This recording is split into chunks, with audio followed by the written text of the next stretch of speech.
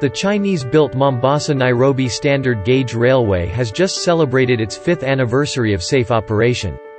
In addition to its speed, convenience and affordability, the SGR, which connects the country's capital to its busiest Mombasa port, offers local people opportunities to develop their careers. As a landmark project of Belt and Road cooperation between China and Kenya, the 480-kilometer SGR created more than 30,000 local jobs during the construction period alone. The economic importance of the SGR in Mombasa region, we had employment. We had employment during construction and now employment during operation. The whole team that is here is purely Kenyan team.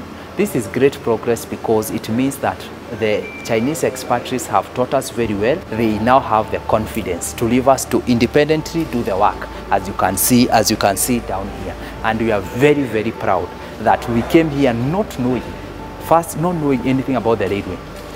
And then by right now, we know the railway, we know the dispatching work, we know the basic work, and now we can even be able to handle the complex work.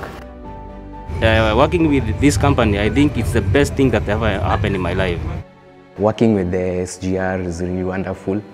Yeah, I've worked here for 4 years right now. I've been able to achieve my goals. We also have restaurants in the station.